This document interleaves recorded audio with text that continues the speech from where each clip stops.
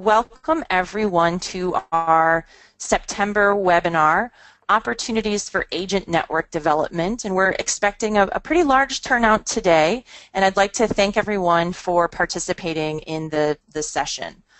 Let me begin with a brief overview on how the webinar will be run, and then I'll introduce our facilitators.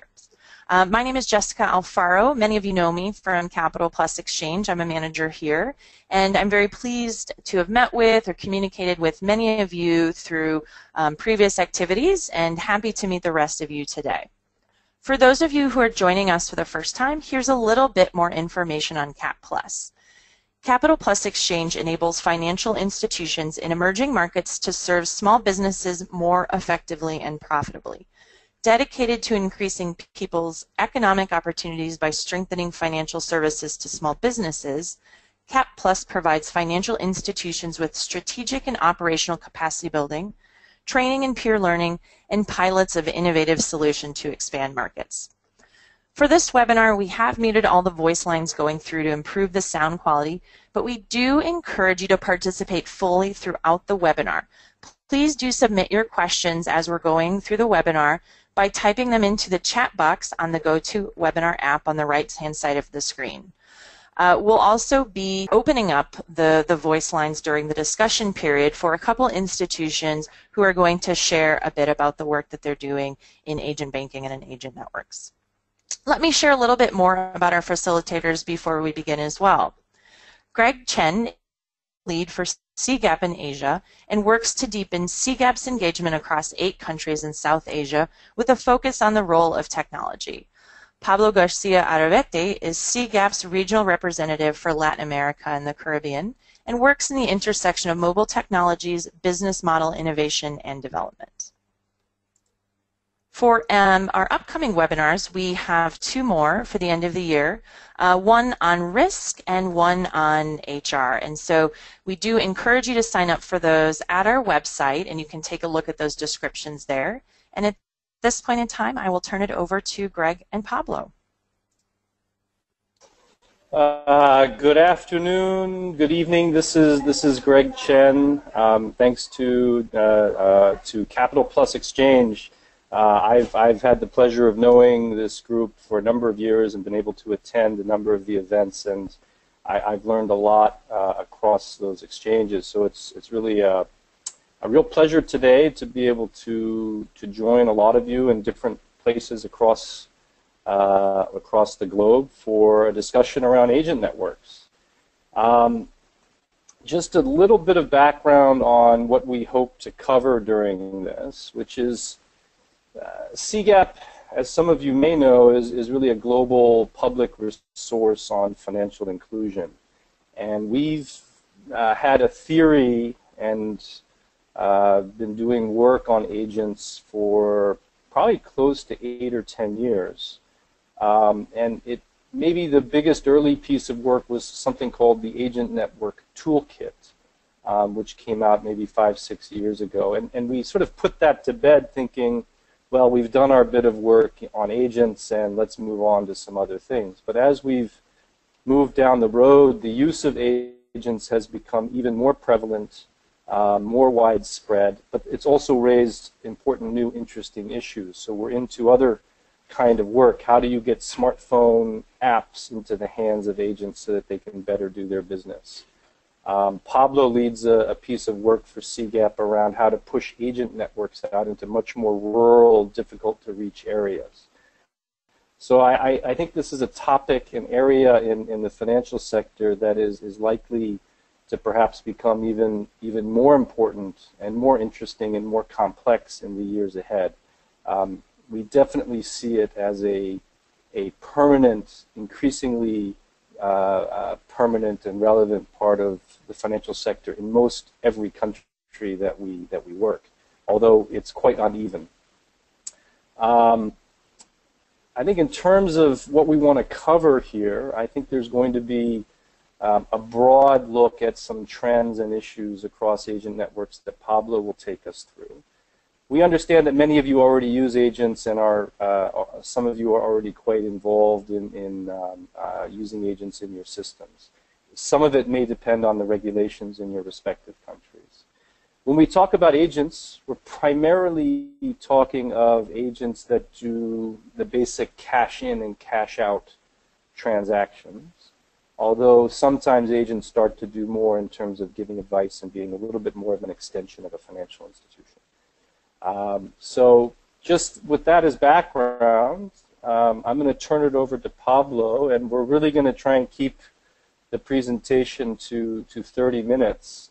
And then really get into a discussion, we hope, at the end of all of that. So let me turn it over to Pablo here, who can take us through the presentation. Thanks very much. Thank you, Greg, and thank you, Jessica and CapPlus, for the opportunity of showing some of the research that we are doing on agent networks at a global scale. So, my name is Pablo Garcia. As it was said before, I work mostly in Latin America, but lately I have been engaging in projects in India, in Africa. So we're trying to do like a second wave of this agent research that enables agent networks and financial providers to go beyond and expand their agent networks even further. So let's start with the first slide. The idea here is to not extend this presentation more than 20 minutes, and then as it is a very broad audience from a global perspective, just try to use most of the time to have a discussion and see what the different perspectives and views are on this. So just we're going to talk about first of all, the agent network value chain to understand and put a common ground out there of what we're talking about. And then we're going to see just a more of a theoretical landscape with some examples of how is this challenge being addressed at the business model level from in different parts of the world. Then we're going to look at some growth drivers in terms of what is the fuel that can make an agent network grow better, what we are seeing out there. And last but not least, although we won't pay much attention to that today because I don't think it's at the core of the webinar, we're going to have some reference to the regulatory overview. So let's start then with the value chain. Greg, do you want to add something at this point? No, Pablo, sounds good. I think we should carry on. Great. So you've probably seen this image that we're showing on this next slide, probably adapted to your local reality. But this is what agents look more or less like everywhere. The rationale behind agent networks is to leverage an existing retail infrastructure and try to use that infrastructure to start processing financial transactions and expand the access point network to financial services. So what we are seeing around the world is that there are a few transactions which centralize most of the volume that these agents process. Now, so number one, or one of the most important, is peer-to-peer transfers. We have bill payments as well, and then what we call cash in, cash out, which this can be made either to a formal bank account, a full-fledged bank account in many countries, or it can be to a wallet or a simplified account or a mobile wallet, depending how this is called in different countries, and also what is the main means of interaction. Airtime is also a big part of the revenue of agents, although this is many times not associated directly to the banking or financial agent business. But what we find out there is if they usually do financial services or banking agent function, they are also probably doing airtime, and that's also a more limited financial transaction, which is a payment, but also an important part of the revenue. Some companies around the world make a big effort to maintain, especially if they are MNOs, to maintain their airtime network separated from their banking agent or the cash in, cash out agent network because of the differences on commissions on each side. So going to the next slide. So what's the role of the agent? What's the day-to-day operation? So there are basically three parties that are engaged in a transaction. We have, of course, the agent. We have a financial provider or bank on one side, and we have, of course, a client or a customer on the other side. So once there is, in the case of a cash-in, cash-out, once there is an open account, either a simplified mobile wallet, mobile phone account, or a regular bank account, then the customer is able to, through the agent, do either cash-in or cash-out transactions, which on the other way, or on the flip side, they are accounts being transferred electronically. So if a customer goes into an agent and does a cash-in of, let's say, $10, those $10 will be credited automatically and in real time to the account of the customer, which very likely the customer will be able to be notified or check that on their mobile phone. And so this electronic value is sent in layman terms to the wallet or mobile phone. Pablo, if I yes. could just make a quick comment here, just on, and I don't know if this is obvious in all markets where CapPlus exchange partners work, but the key point on some of this is that the agent is never holding the float of the customer, and the agent's position is pre-funded. And so therefore that has two implications. One is that the client's funds are always with the financial institution, not the agent. But the other is that the agent is not being compensated on float, they're being compensated on commission. That's not the case everywhere, but that is the most common arrangement that we see. Yes, excellent. So one last comment on what Greg was saying. So the agent account, which has been prepaid, this is the number 4 here on the slide, has been debited. So this is very important from a risk basis, that many agent networks require their agents to prepay or put up front the working capital for their operation, so that there are no problems down the line. Good. So then we're going to the next slide, just to give you a sense. This data is not probably the most updated one, but it gives a powerful sense of the different roles that agent networks, like the one we are mentioning here or describing, have in different countries. So for example, in some countries like Brazil or Kenya, agents are a huge part of the financial access points of the overall financial system. While in some others, agents are there, but they have not yet picked up. So the idea here is to show the potential that, as you, of course, I guess all of you may know, it's a very, very big opportunity in terms of expanding access and access points through a model that requires not a lot of capital expenditures, because, for example, compared to ATMs, you are already leveraging the existing infrastructure, and this is not like a bank branch or an ATM where you need to invest and build it first. The agents are already there. The idea is to activate them as well as financial access points. Greg, do you want to add something here? No, I think one of the main differences between the countries that have a lot of agents and those that don't is really regulation. And I suspect, in fact, I know that in the case of Indonesia and Egypt, we do have some regulatory problems, whereas in Brazil and Kenya, the regulators have figured out how to have this happen. So a lot of that is about regulation. But let's carry on, Pablo. Good, yeah. Good.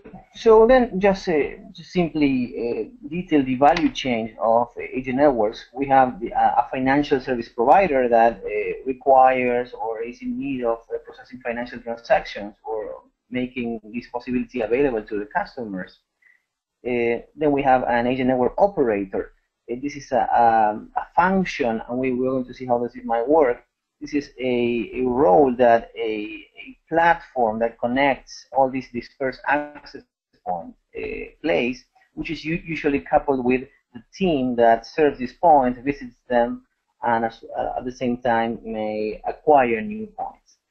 Then we have the access points, which are these retail locations that where all the transactions in the form of cash take place. And finally, of course, the user, the benefit of using agent is mostly the idea of proximity. They need to move less, go farther away from their homes or the places where they work in order to make these transactions happen. So going on to the next slide and the next section, now we're going to look at how the four main pieces of the puzzle of agent networks come together, and how we are seeing these four pieces being shaped in different ways across different markets. So no matter what, who is running the network, what is the type of transaction that is going to be the focus of the operation, if it's more cash in or more cash out or more bill payments, you need in order to make an agent network successful, you need four functions, four roles, which are usually accomplished by around the world by banks, by MNOs, by agent network operators, and by retailers, which were the four elements of the value chain we were mentioning before. So if you want to run an agent network, you need to do some cash management. Someone needs to do that. You need to connect through some telco infrastructure those far away or dispersed access points to a centralized platform. So you need this connectivity. You need, of course, the physical locations that the agents represent, because the transactions need to take place somewhere. So you need a physical space. And you need to keep on expanding this network and servicing and picture your agents also as customers, and make sure that they are doing things right, and you make sure that they are doing things the way you want them. So these are the four functions that are needed for the operation of an agent network. And we're going to see next how these functions are performed in different countries, and who is leading the operation of the network. And now that many of you work in banks, you're going to see that darker blue section of the pie, which says bank there. Just one caveat here. This does not mean that the bank should be limited to this function in each of these modes we're going to see. It just shows the way they are being, they are adding to this value chain, but it could be any other way around. And any of these models that you are seeing here, they could be either operated, hired, or contracted by any bank. So we need to separate the operational side of the business model, which we're showing here, from the possibility of working with any of these networks we're going to see next. Greg, do you want to add something at this point? No, I think carry on, Pablo. Good. So we're starting here with probably the more typical in terms of the high-profile internationally that M-Pesa has around the world. So this is how the M-Pesa agent network is operated.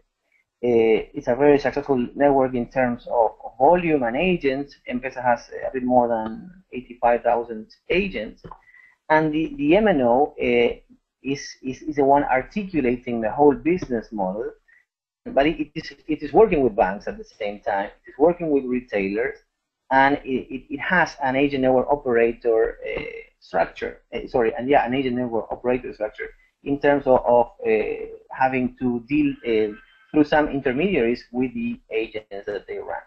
So what we are seeing here is how the four pieces of the pie we saw before are being operated. So M-Pesa controls the agent network operators, which are these intermediaries which work exclusively for them, and they are the ones going directly to the access points and making them run smoothly.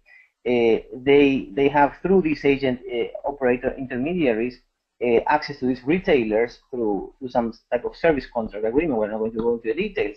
But at the same time, even this is a mobile money-led model and all that we hear very often. Banks are an essential part of these, and they are an essential part in terms mostly of the cash management and the treasury service and the safety of the funds. So whatever money goes through M-Pesa, it usually ends up in a bank account where it will be safeguarded, and where and as M-Pesa is not allowed to intermediate those funds, the bank will hold those funds and will be able to intermediate them as they are authorized to do so. So this is a model where the MNO is at the center of the articulation of these same four pieces. So we go to the next slide now, and we have an example from Brazil, from Caixa, which is one of the largest state-owned banks there. Caixa has almost 30,000 agents, and it is the same model, the same four pieces of the puzzle, but here the bank is playing the leading role. So Caixa has, of course, an agent operator departmental network that works mostly with what they call lotéricas, which are these lottery small shops, which are, I would say, the core of the retail network operation there. And then we have as well the retails, which are the lotéricas and some other type of businesses. And of course, we need an MNO or some kind of telco service, because those lotéricas or those access points need to be connected to the agent banking platform of the bank. So this is what they do is simply hiring as a service contract, and they work with MNOs for the most remote locations, and they work with probably broadband for the most urban locations of their retailers. So what we are seeing here is the same four pieces again restructured in a different way, where the bank plays a different model, and we're going to see how this goes on the exclusivity side. A question would be, would Caixa be willing to accept some others bank transactions in order to process them through their agents? So would Caixa work on an exclusive basis, or would they be willing to take other bank as a customer who uses the agent network? We're going to see that in a moment. Greg, do you want to add something at this point? No, I would just say we have about 10 minutes left in the presentation, yes. So we should target getting to some of the questions. Yes. So then we have I'm going to the next slide, the OXXO model. OXXO is a retail store, a convenience store, which is I don't know, if just to give you an example that some of you may know, is a 7-Eleven type of store. Now you have from some basic groceries to like daily mass fast-moving consumer goods, and of course they also work as a financial agent. So in this case, the same four pieces are led by OXXO themselves, which is a retail store. And OXXO is very willing to work with more than one bank in terms of processing their transactions. More than 6 banks can do cash in, cash out at OXXO retail stores in Mexico, which are around 14,000 these days. So part of their business model as agents is to work with the largest amount of banks possible, because that increases their volume. And of course, they need communications. They are their own agent network operator, because they work with their own access points. And they need banks as part of the operational model. They need to put the money they collect in bank accounts in order to keep it safe and make a best use of it. Going to the next business model, this is from Oxygen in India. This is the same puzzle with the 4 pieces, but here the agent network operator, which we could call also an aggregator, is running the operation. In this case, they are also very willing to work with any bank, and they also need retailers, they need connectivity of their phones, and they need banks too, because they need bank accounts in order to manage their liquidity and their cash operation. So these are four very different models which we are seeing around the world, where the same question of how to operate agents is being answered in different ways. So we can talk more in depth about this in the questions. But so which business model should a bank or a financial institution work with? So if you are thinking either of launching your own agent network or hiring an existing one. So I think there are here three main considerations to keep in mind, and we can discuss this further later. But one of them is the stage of market development.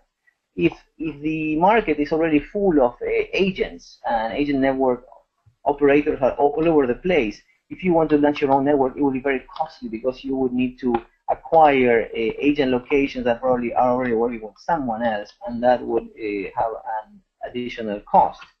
On the other side, you need to make some considerations about the strategic value of reaching the agents directly in terms of your overall business. Do you really need to be on the street and branding some access points with your brand because of your special niche or your segment or your type of product? That's another consideration.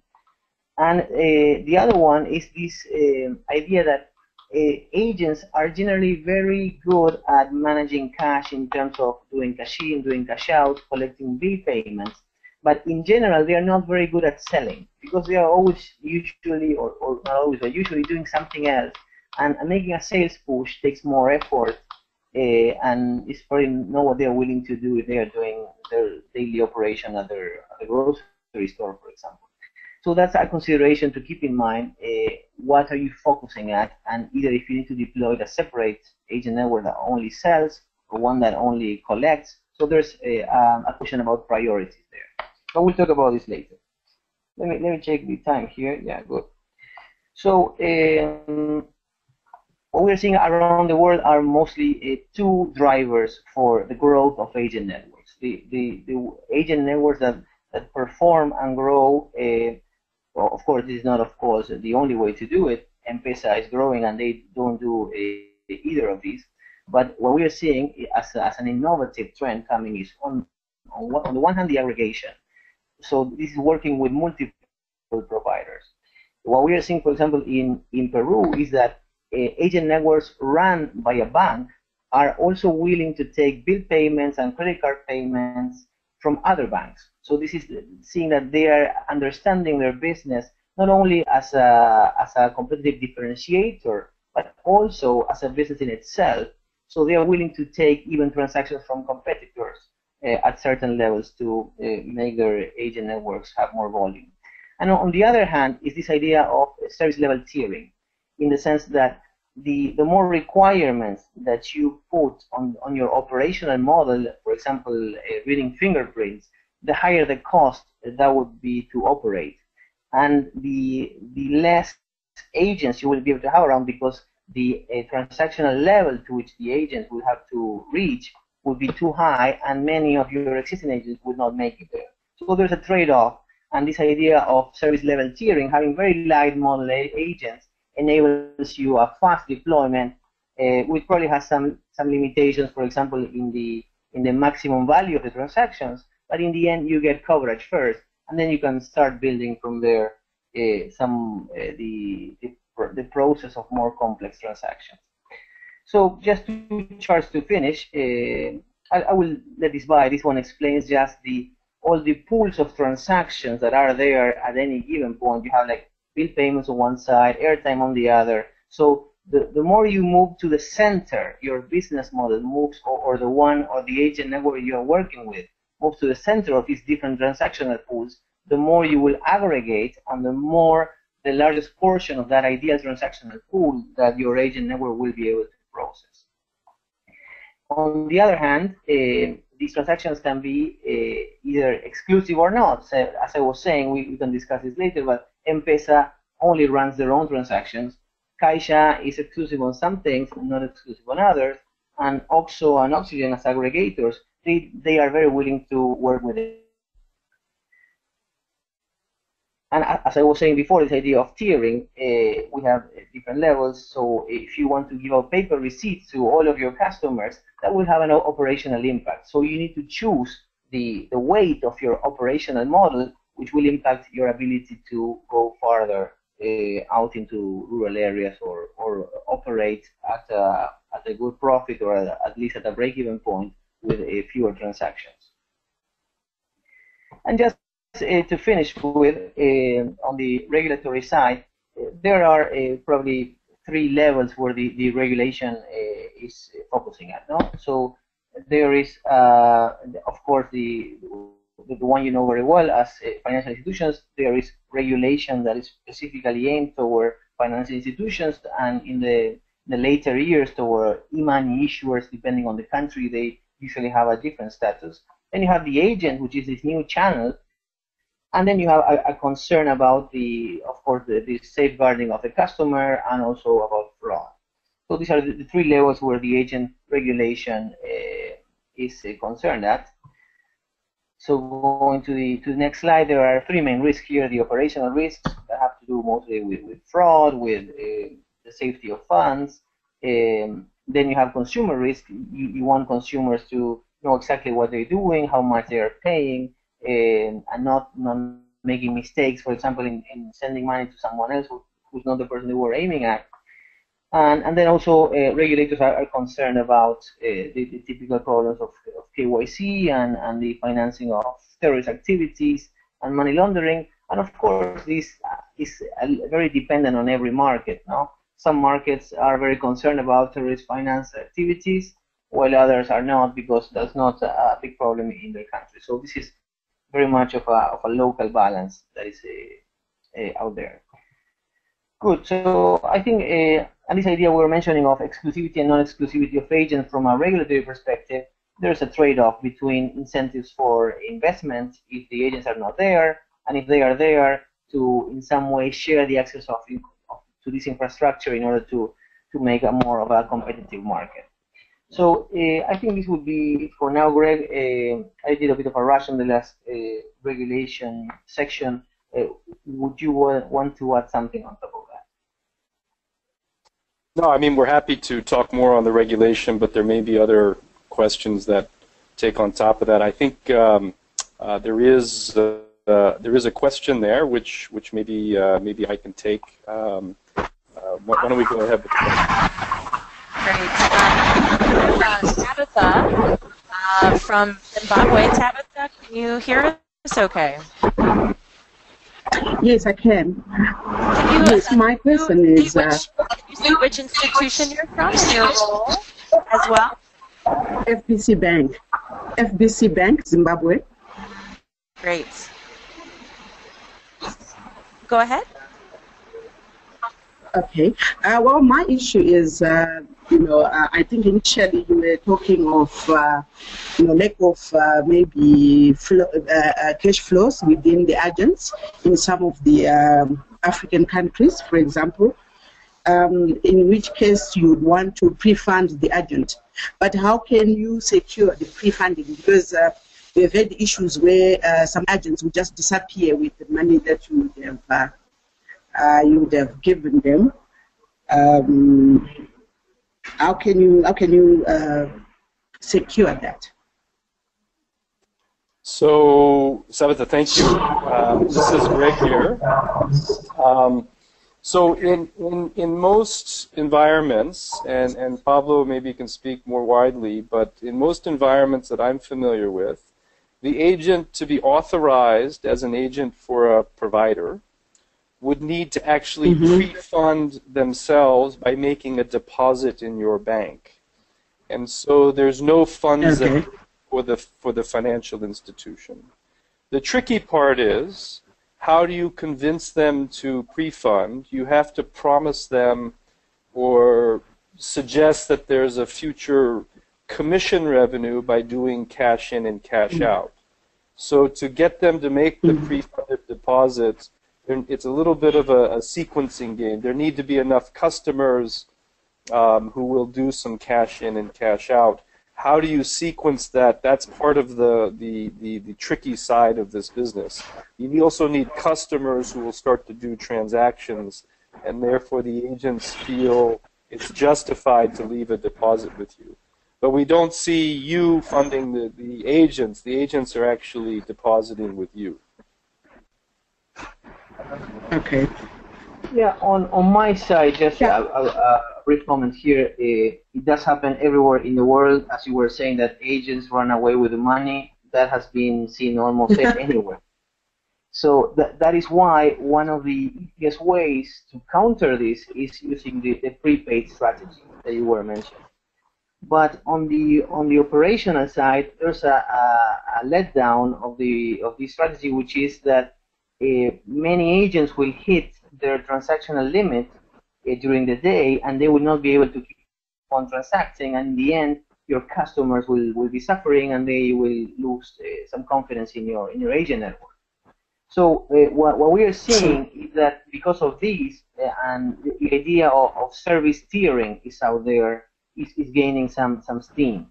So you probably divide your agent network and use the 10% of your best agents, which you know them, they are trustworthy. They depend a lot on you because they make a lot of money from you because they're really good at it. So once you enter that phase where you know the agents, they make a lot of transactions, they're good, and they are dependent on you in that sense, you can start probably give them some credit. And if you give them some credit, you can start to have this hybrid model where most of your network is on a prepaid basis, but your best and most trustworthy points of sale are having some kind of line of credit, either given by the network operator. If you're a bank, then it will be directly by yourself. But many times, and I've seen this in a small country in Latin America, in Paraguay, where a third-party bank is assuming the cost of a working capital loan and the risk, of course. So I would say that this idea of tiering would be one of the upcoming trends. Okay. Thank you, Pablo. Thank you. My pleasure. Great. Okay, thank you so much, Tabitha. And we actually have a couple institutions who have, we have a variety of institutions at different stages of implementing agent banking and using agent networks. And one of our partners in India is going to share a little bit about their experience in doing this. Manish, can you hear us okay? Yes, absolutely. This is Manish here. Great. Can you tell us what institution you're from and your role at the institution? Sure. I work for an organization called General Financial Services. I don't know if everybody is aware, but General is the country currently. We basically provide loans to women only, and the concept is basically joint liability group loans. So that's what we do. We have been issued a small finance bank license recently, and we would be launching our bank shortly. I head the agent banking business for General Financial Services, which is, as everywhere else, is to create financial inclusion, particularly for our own customers, who are our own customers and are at that end of the customer segmentization, where financial and banking services are not easy for them to get to. So our mission is basically to provide banking, financial, and payment services to our captive audience network, which is pretty large at the moment. We are currently 6 million and growing rapidly. The other objective of setting up this network is to enable availability of an ubiquitous distribution channel for other good businesses to ride on. We have many other businesses apart from small batch loan. We've got enterprise financial services loan and so on and so forth, and agri loans, and launching a bank will be retail banking, corporate banking, and so on and so forth. At each of these businesses will be able to drive value from the distribution channel that I'm setting up in terms of value addition, revenue generation, cost optimization, or operational efficiencies. And the third objective that we are basically trying to achieve through developing this network, is to create a destination for the customer that we are targeting. Because at the end of the day, there are financial services, there are banking services, there are payment services, and then merchant services, which is basically acceptance of. We also have a mobile wallet called Jana Cash. So our again objective is to that all these agents also become merchants, and the customers are able to transact through the Jana Cash wallet at these merchants. So basically trying to create these points, as we call them, Jana Cash points, as the destination for a customer's needs to a very large extent. So that in a nutshell is what we do. This is a very young business. I joined this organization about 15 months ago. We actually started building the network only in April this year, and we're moving along, hoping to get there. Any questions? Yes, here Pablo Garcia again. I would be interested to know how many agents you have right now. Currently, we have a network of about 1,500. And sorry, maybe you said that I missed. In which region of India? So we have operations as an organization in about 200 odd cities. We are focusing on the urban poor sector in the metros and A+ cities. So currently our spread is around 10 cities. We have a densification model wherein we basically follow those markets where our loan customers are. So depends on the customer density, we then follow that particular geography. And quick question, Manish, are the agents purely on a commission basis compensated, or is there some kind of fixed fee as well how is the business model for them? No, so it's purely commission. But the objective is to provide a slew of services and products for them to be able to achieve a threshold. So we internally have a threshold and also KPI in terms of making sure that X percentage of our agents, which is pretty high, make at least X amount of money. So there is a program around it, and that is being fulfilled by because the margins are wafer thin in India, and the margins are not, and they have to be distributed across multiple levels. The only way we believe that this can become successful is to provide a large number of services and products for the agents to make revenue from. So fixed cost, but variable revenue depending on the product and services that we provide. Sorry, a long answer to a short question. The short answer is the revenue model is commission only. Just one last question on my side. This threshold you're mentioning, we call it sometimes the transactional break-even point. How many transactions do your agent need right now in order to reach that threshold? On average, of course. Sorry, I couldn't get the question. The voice broke in between. So could you please repeat the question? Yeah. Sorry, I'll repeat it. I was mentioning that we call this threshold that you are referring to sometimes the transactional break-even point. So that is the amount of transactions that, from the agent operator perspective, the agent needs to make in order to still be part of the network, so that you don't lose money while servicing that agent. What is your actual transactional break-even point? How many transactions do you expect one of these good agents to make in order to keep them in the network?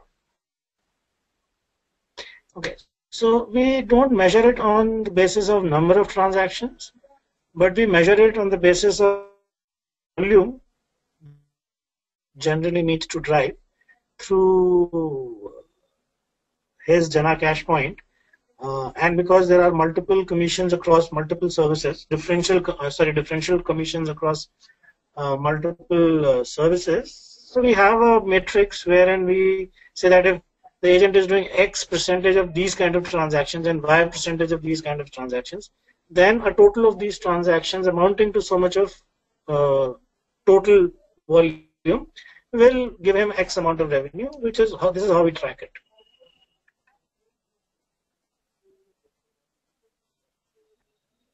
Great. Well, that is very, very helpful, Mitnish. Thank you so much. We have another institution in Rwanda who will share a little bit later, but we have quite a few other questions that are coming up, and so I want to get to them.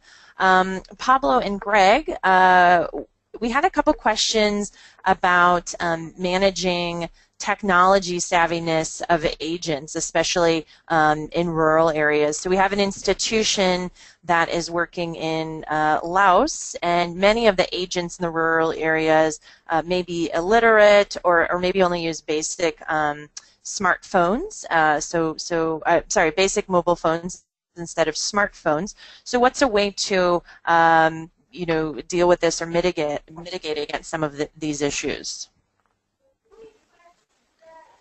Yeah, that's an interesting question. I think just to comment that I think the capacity building and training of the agents is a big question for everybody, and there aren't necessarily any easy or miracle solutions.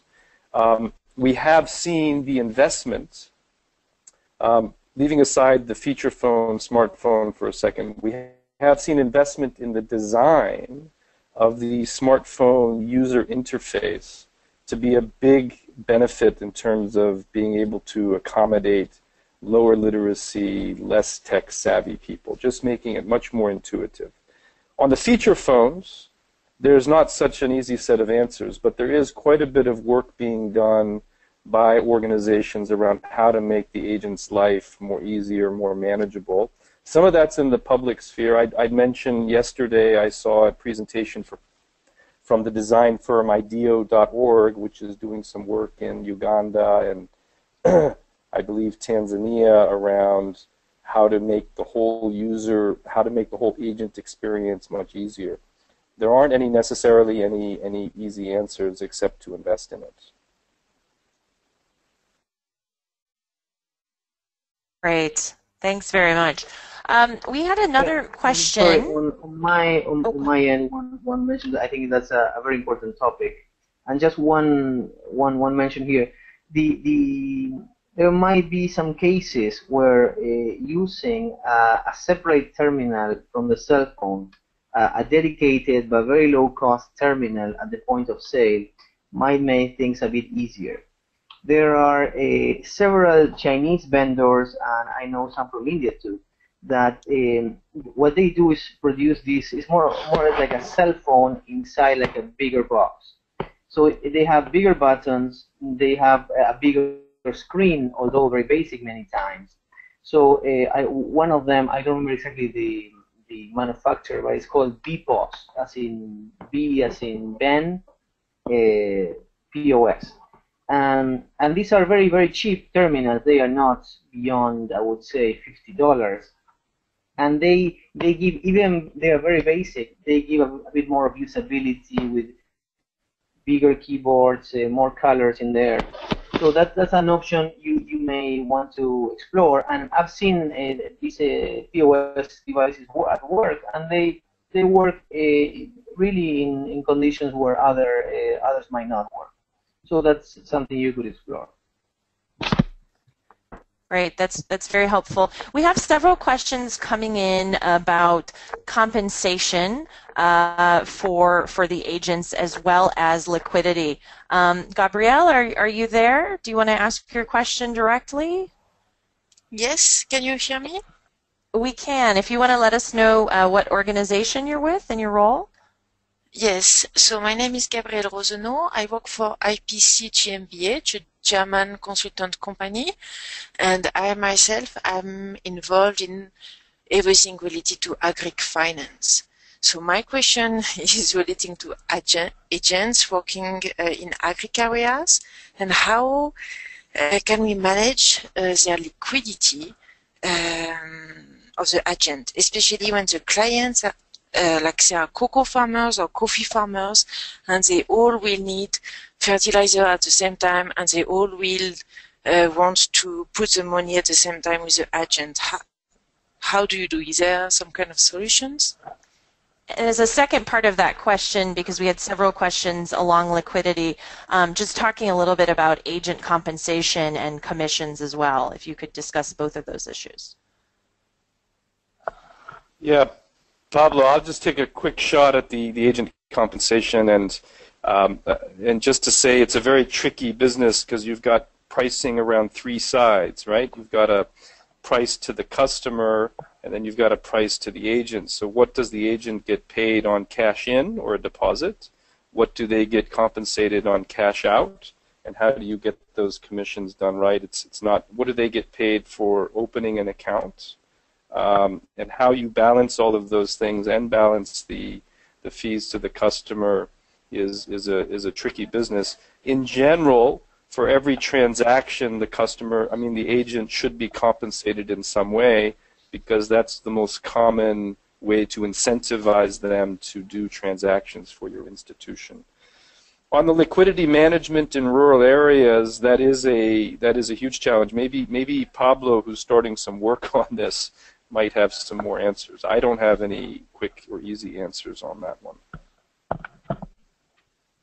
Well, thanks, Greg, for giving me the hard part of the questions. No, I think it's a very relevant challenge, and that's mostly the basic challenge of remote areas. How do you, first of all, manage that cash, and second, let's say the concurrence or the seasonality of these payments is also a challenge, because as you were saying, things happen the same day. So if it's harvest time, it's harvest time for everybody and not only for one person. So what we are seeing, that's probably the quicker answer to this, is that given that typical bank branches are very far away, what we are seeing are levels of agents, in terms of having probably an agent in the rural area. Then usually you have like a super agent, and then the next step would be the bank branch or the bank account. What we are seeing in these more remote areas is that there are more intermediaries in the middle. So from the small town, you go to semi-super agent, and then to a super agent. The benefit of this is that proximity for the agents in order to replenish cash or deposit the cash they have collected, it is nearer, it is quicker, there is less downtime. But on the other hand, there are more intermediaries, so the commission, which is usually fixed, is split in more ways. So that's a challenge. And what usually happens is that these commissions are hiked, and they're more expensive to operate for the network, because they have to pay more intermediaries. And what we see in many of these cases is that government intervention, like for example in the case of Colombia, where they want to make these remote access points sustainable, so they are willing to subsidize and pay, for example, a fixed fee to supplement the commission that is being paid as a basis for the operational cost. So it's a challenge, and we are seeing some government intervention on that. And in the end, it is more expensive to operate, and that's what you have to deal with. Okay, thanks.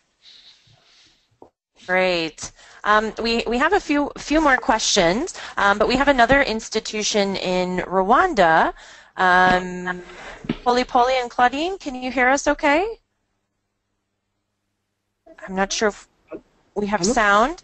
Hi, how are you? Koji, if you could just share very quickly about the work that you're doing in agent banking, just a minute, and then maybe something that was interesting and new that you maybe learned, or a question that you had about the presentation that we saw. Hello. Hi, we're here. Hello, hi.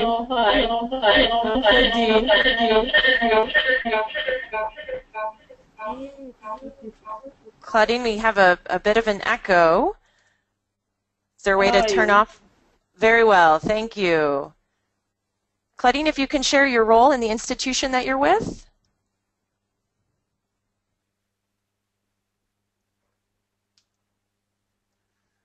We'll see if we can get them back. Otherwise, we'll move to another question.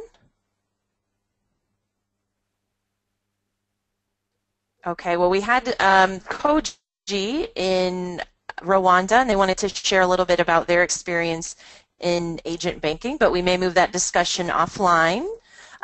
We have a few questions surrounding the different models, and so we've had quite a few questions on sort of, you know, what models work best where, what models work best with what type of regulation. And we have a partner in Ghana. Kwaku, can you hear me okay? Did you want to go ahead and ask your question aloud to Greg and Pablo?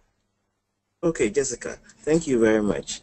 And if you could share what institution you're with and your role? Okay, so I'm Kwekwe Champong. I work for Snappy Aba Savings and Loans, currently as a corporate planning manager. So the question I had for Pablo was, I kind of missed a few of the slides when he was going through the models. And I wanted for him to elaborate a little more on the Kaiser model. It seems to me that they are operating their own proprietary channel, but there was also a kind of a relationship with a telco.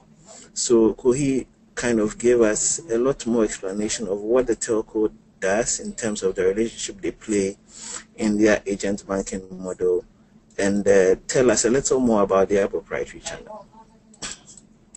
Yes, thank you very much for your question, and it's a good point. I went a bit too fast maybe there. The relationship, it's not any strategic type or any type of partnership. It's simply a service relationship. So what in practice how this looks like is that if you turn around one of the Verifone terminals that Caixa might use in more remote locations, and you pop out the rear cap, you will find MNO SIM card that's enabling that POS device to be connected to their own proprietary platform, as you were mentioning. So this is the one of the main points I wanted to make. It is not that there is a partnership of any kind, or they are doing any kind of revenue share agreement. There is nothing of that. But the pieces need to be there. If Caixa did not have a service contract with an MNO, they would not be able to operate these points. So the idea is that depending on who is leading on the operational and the business model, the relationships will be of different nature. But you need to have them. You need to have a wireless communication service if you are working with faraway remote agents. Pablo, quick question. Is the agent network manager a proprietary network for Caixa, or is that a network that also is shared with other banks? No, in Brazil, it's a very, very interesting case, because Brazil is probably one of the most successful stories in terms of agents. There are around 300,000 agents in Brazil that process bill payments mostly, and they do not share agents in any kind. So each bank has their own proprietary network, and they are not shared.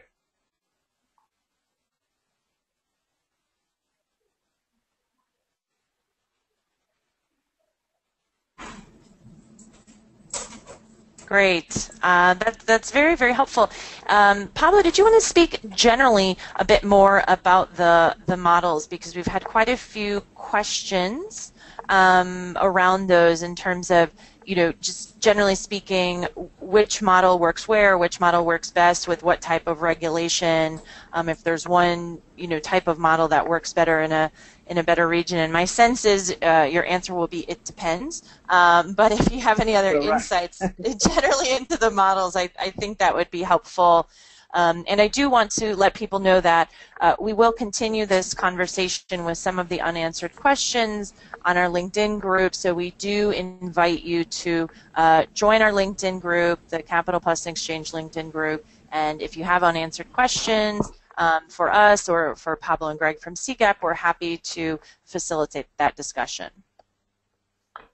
I mean, just one brief closing comment before I pass it to Greg. But it's very hard to generalize, as you were saying. But what you are seeing is it has a lot to do with market structure. There, where you have a very highly organized retail chains, they usually end up playing an important role in terms of being financial agent networks. There, where the retail sector is not very well organized, there's a big opportunity for aggregators, type of the Oxygen style in India, where these aggregators of access points and services on the top, let's say, of aggregators of financial institutions, are able to organize and in some way become an Uber of retail access points, and they can centralize them, coordinate them, interconnect them in a way that makes them very useful and very efficient for the financial sector. So, and of course, we're not talking about regulation. There are many aspects, but I would say it depends a lot on the market structure and the stage of development. And that would be, I mean, it's a very long conversation, so thank you very much. And we can keep the conversation going by other means. And I would just wanted to pass it to Greg to make a final comment. Yeah, no, I don't have too much more to add. I think the questions have been great. I think they're all I think they're the right ones. I think I think the key question for financial institutions is really to know their own markets well, and what the opportunities are, where the efficiencies can be found. And I think then the question for a lot of financial institutions is, do I build or do I buy into the agent network? And maybe it's both, right? In some parts, in some regions, you might be better in you might use the agent network of someone else. In certain environments or certain products in certain regions, you might want to build your own agent network, or manage it much more directly, or have a proprietary agent network. A lot of it depends on the regulations that, what you're allowed to do, not allowed to do, and then what others are doing and how you take advantage of that. I don't have too much more to add. I think the questions have been really great. Great. Well, thank you so much, Pablo and Greg. We still have lots of comments and questions coming in. So I do want to let everyone know that we will send you a recording of this presentation in about a week after this session. And as I mentioned, we will post something on our LinkedIn group in terms of following up with the discussion. And if you have further questions or you need some interventions or support in terms of doing this, please mention that in the post-webinar survey, and we'll be sure to reach out and connect you with Greg and Pablo. So thanks very much again, Greg and Pablo, and thanks to all of our participants today.